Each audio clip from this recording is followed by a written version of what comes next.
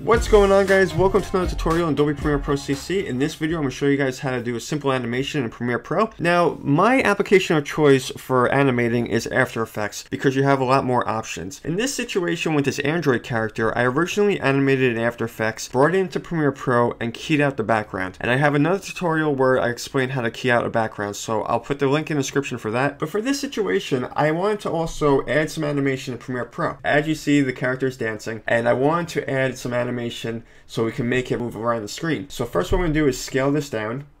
And by the way, this was an image, then I animated in After Effects, and then I imported it into Premiere Pro as a video. So it's really a video here. It's a .move file. So then what we're going to do here is actually move the position.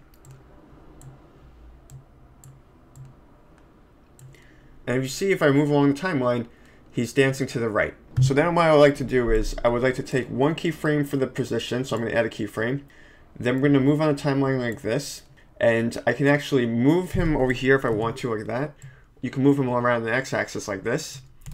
So what we'll do here is actually double click on this, and you see I'm moving him on the preview window here. So what's going on here is that Premiere Pro is allowing us to move him here manually, and then it's going to add a keyframe for us. So that's pretty cool with Premiere Pro. Now another thing that you can do with this is keep moving on the timeline, and then you can move him again. So if I move the marker to the beginning here, you see how he's moving along like that. And the reason why I'm recommending that you guys might want to do this is because when you're moving the coordinates here, it might get a bit tedious where you're continuously moving the character around, but you're also trying to figure out the numbers. So you can really do this either way. Then if I move the marker here, then you can start moving the coordinate with the x-axis here. Now if I move this along, and there's your simple animation. Now let's say I want him to go in reverse, which is a very simple thing you can do. I'm going to press Alt on the keyboard, and there's another way you can do this. You can press Command or Control C, and then Command and Control V. C is for copy, and then V is for paste. But what I'm going to do here is just press Alt on my keyboard, and we're going to make a duplicate of this character. Then what I'm going to do is right click on this, and select Speed Duration, and then select Reverse Speed. So what's happening is that this is going to go in reverse. And there you go. So it goes in reverse like that. So now he's just jumping to one side of the screen and then the opposite end of the screen.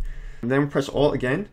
And then while I'm selecting with my mouse, and then we're going to make a copy again. But then this time the beginning of the animation. So we have one copy for the beginning of the animation and then just a reverse speed in the middle. So let's see what this looks like.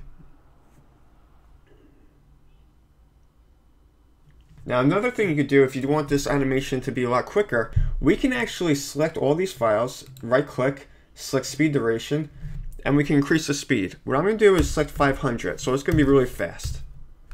By the way, I'm just selecting the middle areas here and pressing delete. And let's press the spacebar and see what this looks like.